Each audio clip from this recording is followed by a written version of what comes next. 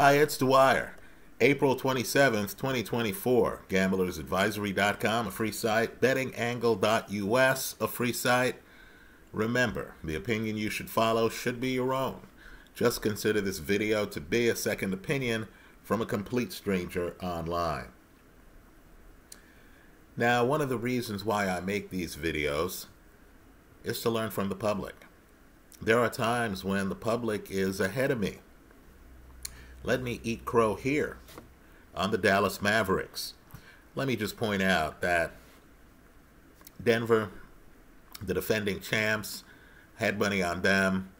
My real speculations were on Oklahoma City and Minnesota. I made an earlier video earlier in the season when you were getting huge odds on both, right?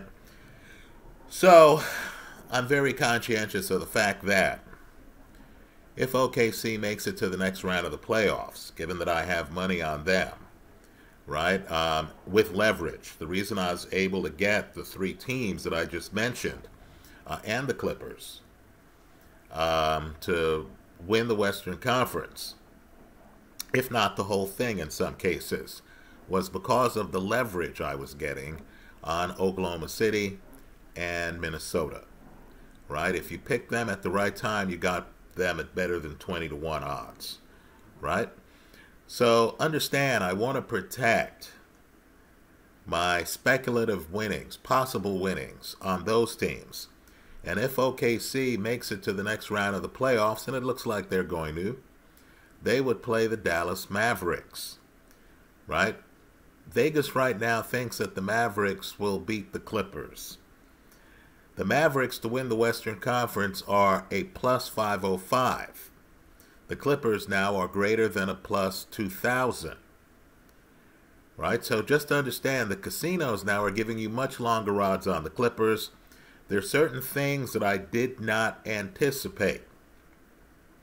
Right? The first is that Dallas, as you here online told me in the comment section of earlier videos, Dallas's trades late in the season has changed the defensive capability of the team.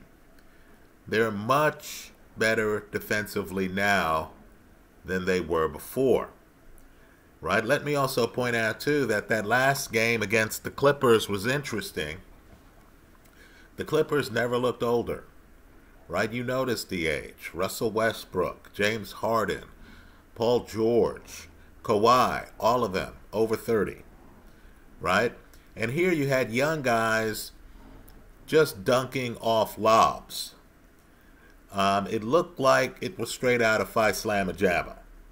It looked like a dunk fest by Dallas. More importantly, they were able to slow down the Clippers dramatically through their defense, right? So right here, to protect my investment in Oklahoma City, I'm not going to wait for the Oklahoma City versus Dallas series.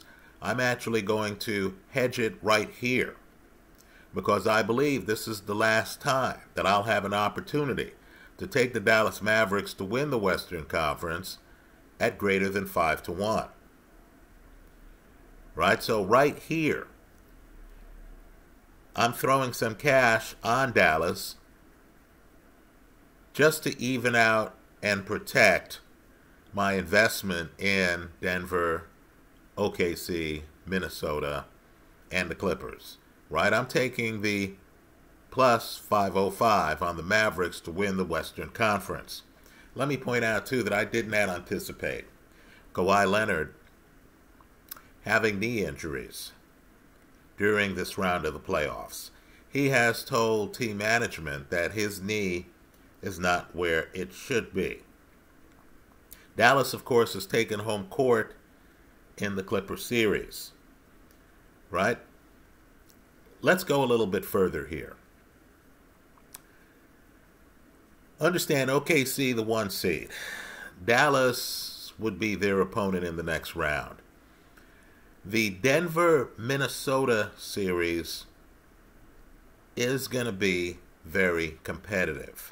Now, that's not the way sportsbooks see it. Denver right now is a -128 to win the Western Conference. By contrast, Minnesota is a +494. Right? I might be forced to put more money on Denver simply because Denver has the home court. Denver is the defending champion. Right? And I already have a nice set of possible winnings off some earlier Timberwolves bets that I've made. So this is the flip side of betting futures, right? I already have some money on Denver, but it's just the idea that in trying to hedge, sometimes the team that you got the, greater than 30 to 1 on at times. Well, put it this way, the better than 20 to 1 on the T-Wolves. With OKC, there were stretches for the season where you could have gotten them at greater than 30 to 1 to win the whole thing, right? Minnesota, just understand, I'm going to be paying heavily for the hedge in that series, right? I'll make a profit because of the huge odds that I got on the Minnesota side of the play, even if Minnesota loses. But let's just say some of the oxygen has been sucked out of that bet. Let's talk about the Eastern Conference. I know Miami surprised Boston in Boston. The Celtics, during the Tatum era, have always been a team that needs to be kicked in the teeth at times to get going. In other words, they're not the Bulls. They're not, the team that just has an identity, the big red machine in baseball, that just has an identity where they show up and they're motivated every game.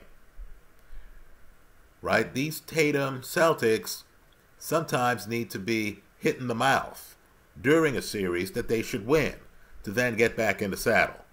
Now that said, and I'm a Knicks fan, just food for thought. I know the Knicks are a high seed in the East, but Miami's victory the other day over Boston does nothing to dissuade me from believing that Boston is coming out of the East.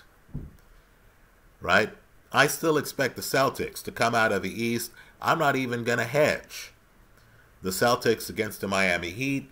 I understand Joel Embiid is back, and, Philly certainly is putting up a fight against the Knicks. I don't believe in Philly. I don't believe the Knicks have enough, right? John Randall is out. Indiana, offensively blessed team, right? They just don't have enough on defense, right? Obviously, too, the powers that be lied to all of us. We were hearing that Giannis would be back by now. Folks, as I said in earlier videos, when you hear that it's a calf injury, that's not a sprained ankle, right? That's the kind of thing you need to pay close attention to. I know not Stoudemire, I'm showing my age here. I know Dame Lillard blew up in Game 1 and looked great, right? You know what? Quite frankly, if you're Indiana, you want Dame Lillard trying to take every big shot imaginable, right, to, carry the Bucks. The Bucks look done to me. In fact, the East looks done, except for the Boston Celtics. While I do have some money on some of these teams to win it all, just understand I prefer the Western Conference winner props because I believe whoever comes out of the West is going to have a very hard time beating the Boston Celtics. Those are my thoughts. Let me hear yours. I hope you leave them in the comment section of this YouTube video. Thanks for stopping by.